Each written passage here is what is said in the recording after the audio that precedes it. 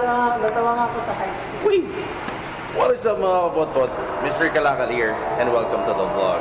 Alright guys, so this morning, today is the final day or this is the last episode of our Project Excel. So, the bike is gonna be turned over sa ating client, si Sir Levenery. Actually, andito na siya. Pero, habol ko lang tong vlog na to. Because that bike is gonna be turned over to the owner. So, ayan na siya. Boom. Alright, so samahan nyo ako sa aming activity in 3, 2, 1.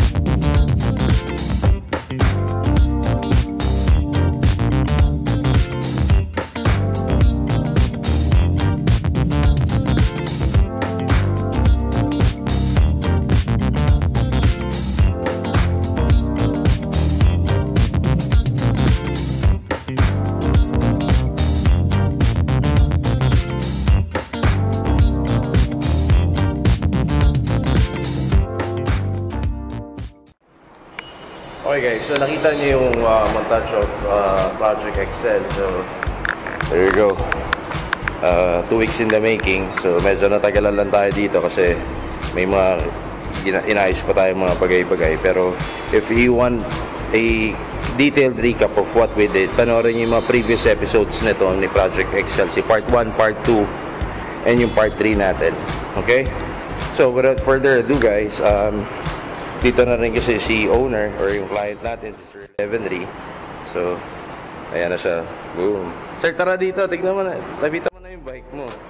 Okay, so kanina nakita na niya. So, wala nang initial reaction. Pero, ayan yung si Sir Levenery and he owns this Keeway Ka POTPOT 152. And sir, ano ulit height nyo? 5'4". 5'4". Okay, so si 5'3" siya na parang kalahati. Pag nakasapatos, 5'4". Okay. So the client requested if we can have it customized according to his height. So, ayan. Sir, sukatin mo na. Sampahan mo na yung bike mo. Then, let us know kung anong pakiramdam. Okay siya. Same pa rin ba nun dati? Same pa rin siya nun dati. So, though meron siyang illusion na malaki yung bike, pero hindi siya tumaas ng katulad nung sa akin nun, sir. Ano pa rin siya, same pa rin siya. Kaya mo pa, controllable. Yan na yung, ito, mga kapotpot, ito kasi yung setup na hindi na tayo nagpalit ng suspension na para lang mapababa natin. Doon sa episode 1, pinakita ko sa inyo na kinat natin yung seats, binawasan natin para hindi masyadong mataas tingnan yung bike. Okay? So, kamusta pakiramdam, sir? Ha? Naaurahan mo na ba yung bike mo? Nasisilip ko na siya dun sa vlog first, tsaka yung sa picture na nasisilip. Mas excited ka na sa awang actually. Well, if you're gonna compare your bike nung unang dala mo dito, anong pa-aura niya ngayon? Iba siya. Actually, naabangan na yung bike ko. Kasi sooner or later siya yung bike. Anong height ng wife mo, sir? Mas matangkad siya. Okay.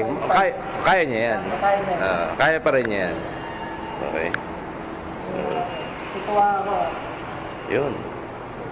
Sige, sir. Stand mo muna, then i-illustrate or demonstrate ko sa'yo ano yung mga ginawa natin dyan. So, sama din natin yung mga kapotpot natin para pag gusto rin nila magbunong sa kanila, mag-DIY, they will have an idea. Okay, first off, nag-cut tayo ng frame, 4 inches, ay 3 inches pala. Para hindi masyadong, normally kasi, pag binata, dito ko pinapantay. Andyan. Pero pagka, medyo lumalablay, yan, hanggang dito ko pinapantay sa sprocket. Yan, so para at least pwede pa magangkas. Usually, pag nakaupo tayo, hanggang dito lang tayo eh. Hanggang dito lang tayo. So at least may space pa for dangkas. Okay, so sumunod, yung stock seats mo, sir, since nagbawas rin tayo dito ng 3 inches sa gitna. At the same time, pinanipis natin. Titingnan mo sir yung side profile niya. Ayan. Manipis na. Wala lang akong stock ngayon dito ng Keeway. Pero mas manipis to sa stock. Tapos para hindi ka rin masyado mangalay, since manipis na sir, medyo dito ako nagpakapal ng foam. So bukod doon, sa frame, yan yung fenders mo, nag-cut tayo. Sa bracket sa harap, nag-modify tayo ng bracket para ma-mount pa rin natin, original pa rin tingnan. Then ito, since kinabit pa rin natin yung original mounting points niya para magmukha pa rin stock. Yes. Okay, so kaya lang siya tumaas ng ganyan dahil naka-upshift na pataas yung frame mo. Yeah. Then for your tires, gamit pa rin natin yung stock rims mo. Pero sa harap, we're using 110 80-17. So since Swallow Street Enduro 80 series, so hindi siya katulad sir ng OKK na yung mataas yung profile. Kasi OKK is 90 series eh.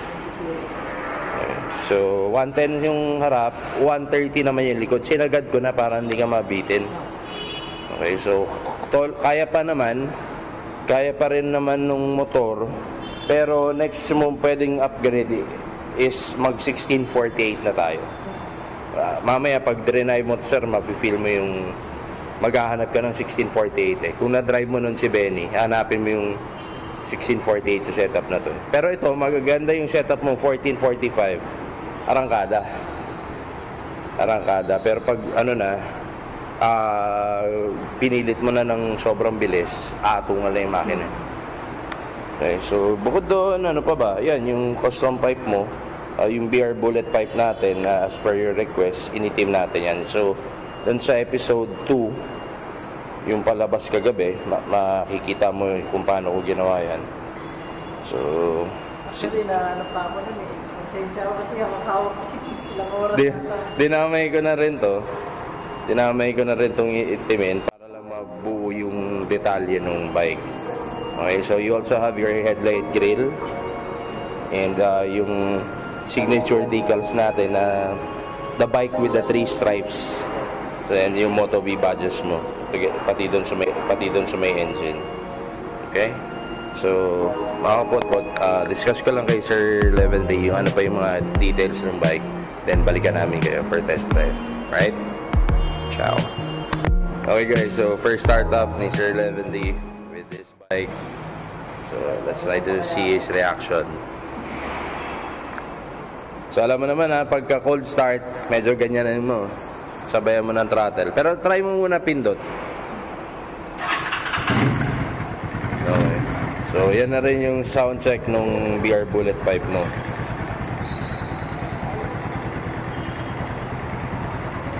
Diba?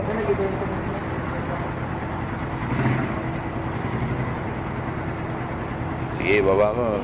Ikot mo na din. So, he's gonna try it out dito sa parking. Then, let's try to check his reaction. Ang hirap gamitin nung binabaan na natin yan.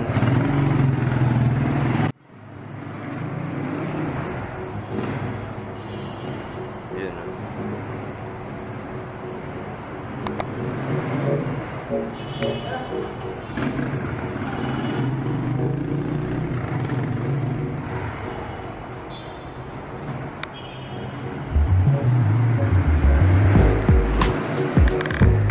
Medyo nanibago sa bike niya. Yung baba na ng clutch niya mga kapotpot. Dati sobrang taas. Kung naka-full release ka na halos, ayaw pa rin mabante. Medyo nakakailang sa traffic. Ayan na.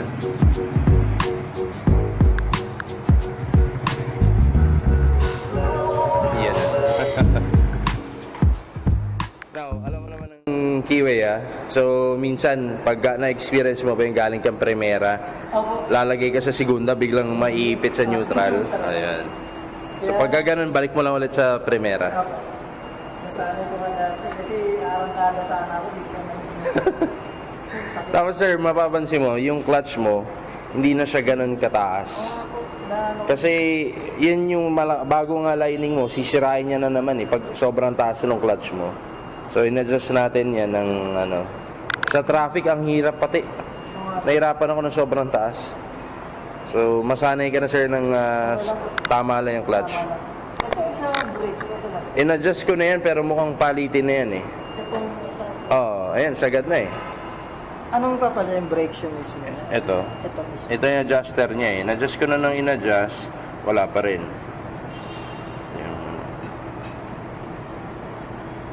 So, ano dyan?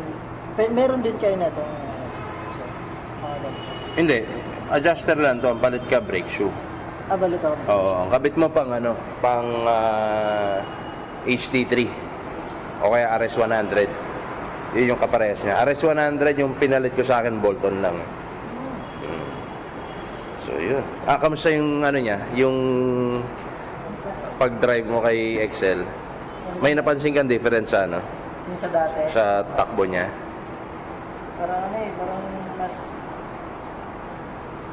Mas responsive. responsive siya. Ang ginawa natin dito sir, nag-tappets tayo. Kasi maluwag na yung tappets mo eh. Tama 8,000 na yung kilometrahe mo. So maluwag na yung tappets mo. So dito yun, may na-adjust si Jason. Tinanggal niya to eh. Okay. So nagbaba rin, dun sa episode 3, nagbaba rin tayo ng carb. Kasi hindi namin matono na maayos. So yun nga, napakadumi. Oo nga So po nag-cleaning na rin tayo ng carb para iwas overflow din. So, then tono, lining spark plug na rin tayo. Kaya medyo iba manakbo siya ngayon. Pwede na siya na makipagkulitan sa daan. Kagabi yung testingan ko, yung Ortigas Ave, Paon. Saya. So, yan. Yan mga kapotpot, ito yung ating recent project with our client, si Project Excel. Ang dirt tracker setup or tracker setup, whatever you wanna call it. So, this is my own interpretation of that setup. Okay? So, siguro yun lang muna mga kapotpot. May mga didiscuss pa ako kay Sir Levenry and I'll let him enjoy the bike. So, Sir Levenry, sakay mo na si Excel. Then, paalam na tayo sa mga kapotpot natin. Wala ko nga speechless pa rin naman kasi parang pa talaga brat style. Brat tracker. Brat tracker siya. So, yun. Paliyad eh. Nakakuha ko yung seat na gusto ko. Same time, yung gulong. Di ba? Nagpalaki tayo ng gulong pero hindi natin pinataas. Yun yung gamit ko. So, yun. Yan mga kapotpot. This is how the bike looks like together with Sir Levenly. And I do hope na enjoy nyo rin at nagustuhan nyo. Okay? So, meanwhile guys, I guess we'll be ending the vlog from here. And once again, this is your boy, Mr. Kalakan. Now signing off. Ciao. Whee! Night everyone. Ride safe palagi. God bless. Peace. Mabuti.